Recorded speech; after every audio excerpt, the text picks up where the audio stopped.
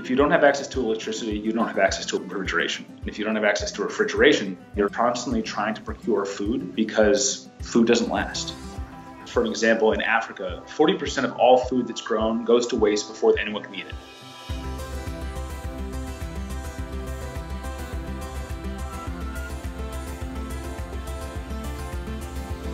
My co-founder, Quang Truong, came into contact with something called a zero-pot cooler, invented by a Nigerian school teacher in the 1980s. He was like, this could solve so many problems worldwide, but it's heavy, it's breakable, you can't really mass produce it. Can we make it lighter, more efficient, and ultimately have it be less expensive through mass production? And that's what we've done.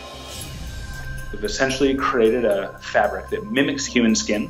It's called Zyrtec. It allows water to transpirate, and it draws heat out of the unit, and that's how we get our cooling effect.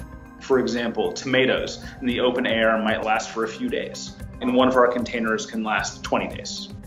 If we can have a real impact on the overall income of a poor rural Moroccan farmer, and we can multiply that over roughly the 719 million people who live in climatically appropriate areas who have no access to electricity, we can really change the way they eat and the way they live.